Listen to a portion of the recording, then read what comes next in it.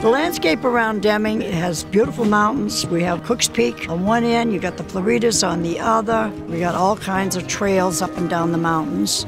When you're on top of the Floridas, you can see all the way into Mexico. The Deming Roundup started in 1958 and really built from there. You don't know what you got in the rock until it's cut. Somebody said, well, it's an ugly rock. I said, on the outside. You don't know what's on the end. When I find a rock, I never cut it dead center. There may be something in there that might be pretty and I don't want to cut it up.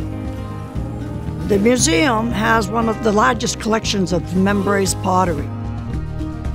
You're looking at something that's thousands of years old. People here in Deming, they always seem to be happy. We always call it the best little place in New Mexico.